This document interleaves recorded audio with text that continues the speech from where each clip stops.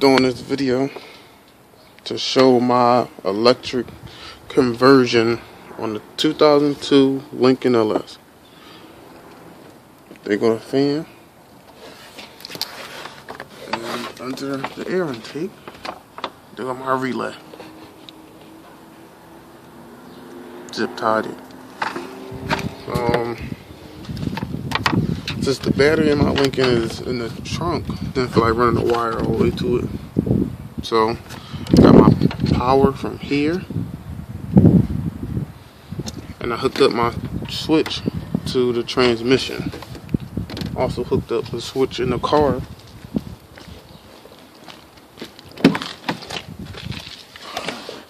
Right there. To the right means it's on, to the left is off. And I came through the car. Just real simple.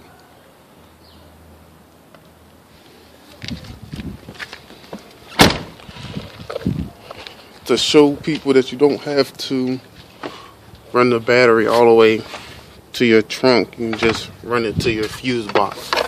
Because power do get sent up here to the fuse box from the battery. So just find one. Like, you got a couple unused ones right there, silver parts that feed power to your fuses. Yeah.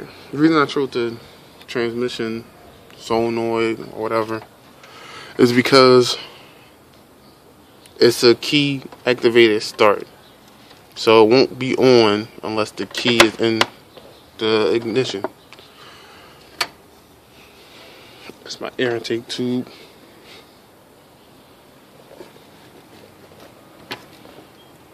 So that's it. It's really simple wiring. Just a relay, wires, the ground, trigger, wire, the power in and out. That's it. No big wiring thing, just real simple.